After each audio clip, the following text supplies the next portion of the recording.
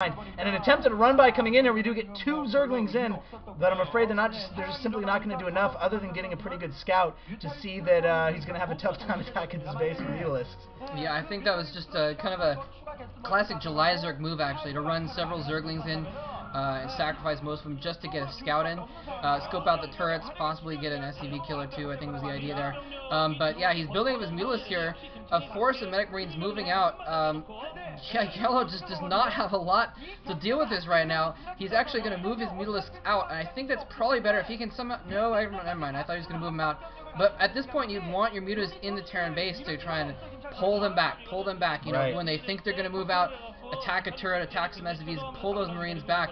And instead, he hasn't gotten there yet, and go.go's even able to move out a second group to meet with this one. And a little bit of a careless little attack there by YellOw. Firebat going up to do some yes, Firebat forgot he can't attack air. Yeah, crap. But YellOw has taken several hits from this group and still hasn't killed a Marine, I don't think. There, he finally does some damage, finally draws blood. But things not looking good. I don't think he's going to be able to, just with these Mutalisks, hold back go.go once those 2 groups meet up. Yeah, you know, we can't see, I always be sure to cover up the progress bar when we're watching these. We see a scan going down there, obviously go.go preparing for a attack. I would have a feeling we're probably closer to the end of the game here, even though I can't see. I would recommend you guys who are watching right now do the same so you can't see what's going on. We see an attack coming in here, obviously trying to take out the sunken colonies. YellOw trying to micro his Mutalisk, actually doing a fairly good job of getting a few Marines, but he is going to lose this secondary very, very close here. The Mutalisks are going down as well.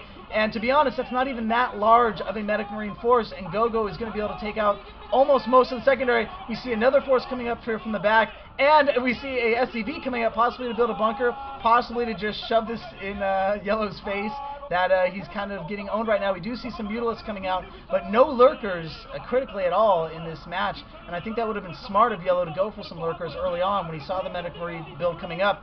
He's going to hold off this attack barely, but there's too many reinforcements coming up. I cannot believe he held that. That is amazing.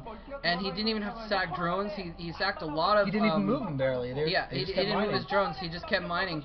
And I thought when when that last group moved in there, I thought that was going to be enough.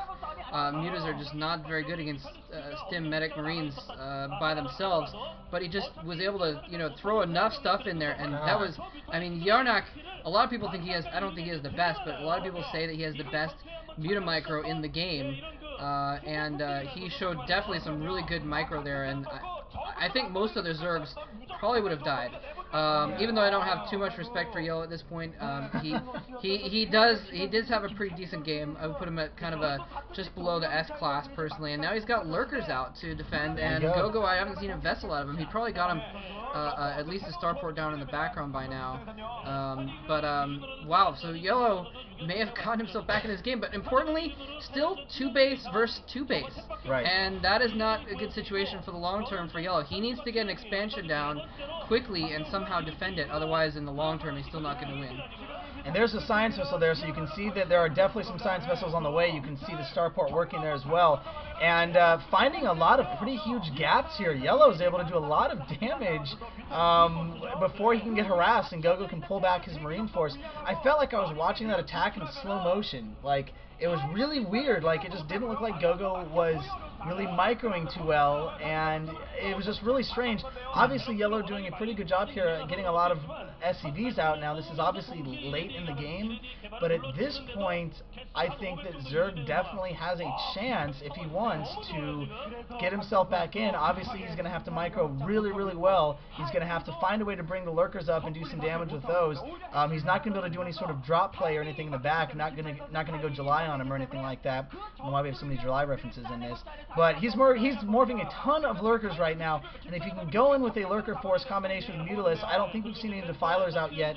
I haven't seen the Hive either. They haven't shown the main base yet. But the Science Vessel is out, which is going to just totally pwn these Mutalisks at this point. And I think that obviously go.go is still strong, as you mentioned. It's still 2 versus 2 right now. I don't see any sort of expansion going up for YellOw. YellOw is just trying to power through with 2 base Lurkers. I don't think he's going to be able to pull it off, and we're going to see if he almost snipes a science vessel there. And I need to get some water here. Go ahead, take it from here. Almost. One of the... Oh, nice irradiate. And No! he's not separating them. I don't know if he realized that they were radiated for a second because they're on the move. That sucks. A single Scourge hit that vessel, but the second one got picked off by the Marines.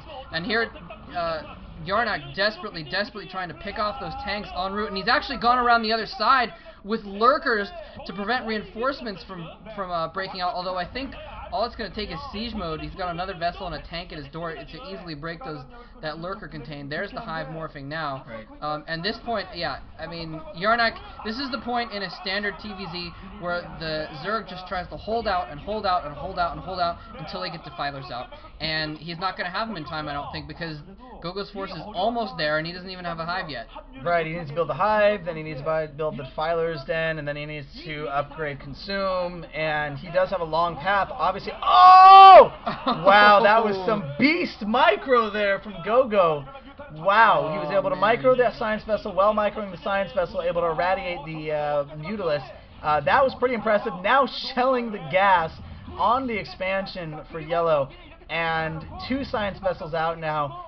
You got to think at this point, I mean, YellOw is just going to make probably some last-ditch effort attack here. He looks like he's moving a force around the top portion of the map there, and wow, losing the gas very, very quickly. Obviously, the Sunkens are now not going to do anything, and YellOw slipping by a drone. I don't know. That was pretty awesome, actually. I don't know if he's trying to make an expansion at the bottom right, maybe? Obviously, if you were to make an expansion there, it would be a ninja expansion, and I doubt go.go would detect it. But wow, go.go just blasting through the lurkers there. Being able... YellOw couldn't even take out the tanks on the ridge. There's still 1 tank left with full health. And the Vice is slowly closing here on YellOw. Yeah, at this point, he's got the Defiler Den down a lot faster than expected. Oh, nice drop in the back. He's going to finish off some tech. And I don't think YellOw has... There's GG coming from YellOw. Done. Did not have the forces to deal with that force out front and in back. So nicely done by go.go. And really, I think in the long run, it came down to, you know, kind of that early game, you know, breaking that sunken line and then killing off several drones. And YellOw was just playing catch-up, as he said, the whole time. Never had enough economy to even try and get an expansion, and it just a matter of time, I think. Yeah, those 6 drones from that attack were enough. Even though go.go, I felt like he probably could have taken it, maybe if he had microed well enough. He obviously didn't need to micro well because he's Terran.